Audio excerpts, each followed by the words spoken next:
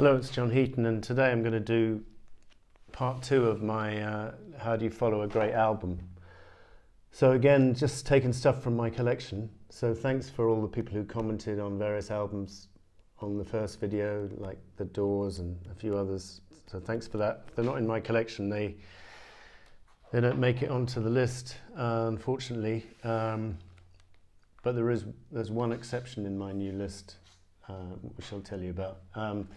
So I've got 5 albums which I think were a letdown after what I call is a great album, maybe not a great album by everyone's standards, but big albums for me, and this is the follow-up. So 5 albums which were a letdown after such an album as the follow-up, and 5 albums which were somewhat disappointing, so somewhere in the middle, and then 5 which maintained the very high standard of the first one. So I'm starting off with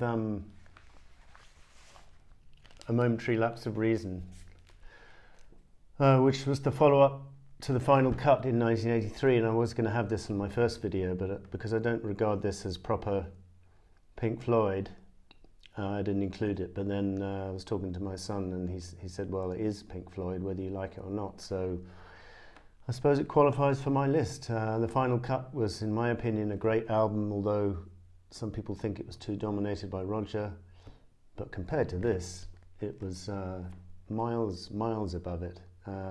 This was a very big disappointment on release. Not that I was expecting tremendous things without Roger Waters, but even versus those limited expectations, it was disappointing. With a couple of exceptions, nice tracks, 2 or 3 of them. Yeah, sorry to have. Oh no, the second one is one which I don't have in my collection, but I heard it to bits because it came out when I was at university, and a lot of friends of mine had it, so I've definitely listened to it many times, and I could never get into it. And I don't want to upset those of you who like David Bowie's this period of his career, because Nile Rodgers, I suppose, did quite a creditable job producing it. It was a huge hit commercially, but I'm talking about the album Let's Dance, which to me was a very disappointing follow-up to Scary Monsters from 1980, which had been continued his groundbreaking work from the 70s. And to me, Let's Dance, and I'm not just not keen on it because it did well commercially. That's got nothing to do with it, really, because there's a lot of albums which hit #1 which I love. I just felt it was treading a very safe path and not as interesting musically as It's No Game or Ashes to Ashes, or even Fashion is a better single if you want to talk about commercial. So Scary Monsters for me was the last David Bowie great album for a long while, and Let's Dance the start of a downward path for a while, for the whole of the 80s, really, for me. Sorry to have a second Eric Clapton album on the disappointing list. This is on the very disappointing list because it followed 1983's Money and Cigarettes, which was it's not the first album I ever got, but it was the first rock concert I ever attended at St Austell Cornwall Coliseum, 1983, May, was my birthday, I seem to remember. And I loved Money and Cigarettes, particularly side 1. Loved Albert Lee's guitar playing along with Eric, and Donald Duck Dunn on bass. And The Shape You're In, Ain't Going Down, I've Got a Rock and Roll Heart, Everybody Ought to Make a Change. There's just so many great tracks. Side 2 is not quite as good. But then when this album came out, it was a genuine shocker for me because it was produced by Phil Collins, and he's very heavy on the drum sound, which was characteristic for this time. And I was struggling to like quite a lot of this album. I quite liked See What Love Can Do, the second track, and I liked the cover of Knock on Wood, and I quite liked Something's Happening, where Lindsey Buckingham guests. Forever Man was a decent enough single, but the rest of it is substandard, in my opinion. So sorry, Eric. If I had to give an example of a really good follow-up from Eric in the 70s, it would be Backless, the follow-up to Slow Hand, which I thought was every bit as good as Slow Hand. Then we've got this James Taylor album, One Man Dog, which followed Followed up what's it called? The album with You've Got a Friend. Hey Mister, That's Me Up on the Jukebox. I forget the name of the previous album, but this was a big disappointment. I think I barely played it 2 or 3 times, and it's been sitting on the shelf. Now, I put this one in the letdown category because whichever way you want to look at it, it is a letdown. Now, that doesn't say it doesn't have its merits, and I think there's quite a lot to be said for this album. I think Yoko's material is some of the best of her career. I think Lennon was going through a political period, and it's quite interesting to look back on that. But I think he sacrificed a bit of his artistic freedom by pinning himself to these causes. And apart from anything else, the songs became quite dated quite quickly, because he's singing about current affairs, as it were. But you know, Woman is the Nigger is decent, New York City is decent, John Sinclair is decent. So there's enough here to justify having the album, but as sure as hell it was a come down after Imagine, no question. This next one, it might surprise some of you. I put Love Over Gold in this is the B category, the somewhat disappointing. And whilst I bought this album at the time, and I seem to remember I was fairly happy with it, I just haven't been playing it very much over the years. And I found it was the start of their decline, really, because I look back on Dire Straits, and their first 3 albums to me are head and shoulders above the rest of their work, with a couple of exceptions at later songs. But Telegraph Road is a strong opener, but it's very reminiscent of Tunnel of Love, and it does go on a long time. It builds up quite nicely, and then Private Investigation's got some beautiful classical guitar playing on it, and but again, 7.5 minutes. Quite melodramatic, a little bit pretentious, but a decent song. But side 2, I don't think I can say too much about it. Industrial Disease is weak, It Never Rains is weak, the title track's okay. So not very consistent compared to Making Movies or Communique or the first self-titled album. Then we've got, also in the B category, Traffic's follow-up to Low Spark of High Heel Boys in 1973, Shootout at the Fantasy Factory. So he replaced Jim Gordon with Roger Hawkins on drums and David Hood on bass. Reebok's still in there, and Chris, Jim and Steve. Nice back cover, nice design from Tony Wright. Just something a bit lacking about the album, and that became even more apparent on the live album at the time, On the Road, which was a bit lackluster. Nothing major missing, but compare the epic title track of Low Spark to the title track here, and this one comes up short. And this is also missing like the Capaldi stomping rockers like Rock and Roll Stew and Light Up or Leave Me Alone. And even Winwood's ballads sound a little bit tired, and he's even calling one of the songs, Sometimes I Feel So Uninspired, so that doesn't exactly inspire you to be cheered up. Quite a decent instrumental, Tragic Magic and Evening Blues, a decent ballad, Roll Right Stones is good. There's nothing terribly wrong with it, it's just a slight disappointment after Low Spark, and then they would recover form with When Eagle Flies, in my opinion. Then we've got Supertramp's follow-up to Breakfast in America. Well, this was eagerly anticipated by me because I'd gone into Supertramp around the time of Breakfast, and this album didn't come out for 3 years later. So by which time I'd got all the albums and was, you know, I'd got Paris, and I wasn't really aware of the strife that they were under, and I went to see them on this 83 tour.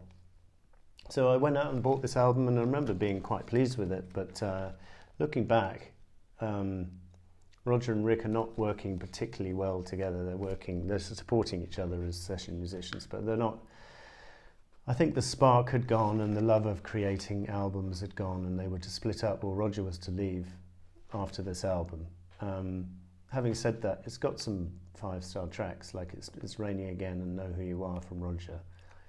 And My Kind of Lady from Rick is decent, but it was inevitably that they had to come down after that 4-album sustained peak of Crime, Crisis, Quietest Moments and Breakfast. It had to come to an end, and unfortunately it did slightly come to an end with Famous Last Words. Now the next one, the last one on my somewhat disappointing, is Badfinger's self-titled from '74, signed here by Joey Molland. So this was a letdown compared to the stellar collection of albums they put out for Apple, Magic Christian, No Dice, Straight Up and Ass. And they were very much hurried into the recording studio to make their first album for Warner's, and the results show it's uninspired, very few standout tracks, not without its merits.